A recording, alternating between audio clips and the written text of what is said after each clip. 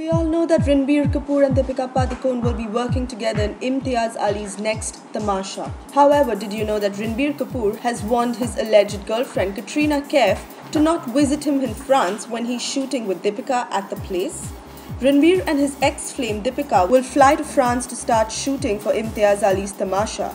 According to the reports, Katrina, who recently wrapped up shooting for Bang Bang with Hrithik Roshan, wanted to join Ranbir in the beautiful city. But the actor gave the lady strict instructions not to visit him on the sets as he did not want Deepika to get uncomfortable while shooting.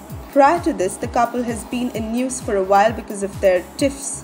While Katrina wanted to live in with Ranbir, the Kapoor lad refused, saying that he wanted to stay with his parents. And with this latest warning, we hope there isn't any other trouble in the two's love paradise. What do you think?